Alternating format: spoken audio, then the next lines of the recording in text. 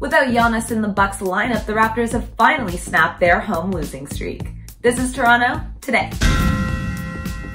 After losing 5 straight games at Scotiabank Arena, the Raptors held off Milwaukee 97-93 in front of a ruckus crowd on Thursday. Toronto benefited from Giannis being a late scratch for the Bucks and led by VanVleet's 29 points cashed in on the plus 170 money line. The Raptors are off until Sunday when they'll host the Wizards, a team that they're 1-1 against this season. On the ice, the Maple Leafs are getting set for a back-to-back on the road. They'll visit the best in the West on Saturday in Minnesota and then play the Jets on Sunday night. If Joseph Woll continues to miss time, look for Jack Campbell between the pipes against the Wild and for Michael Hutchison to get the start in Winnipeg.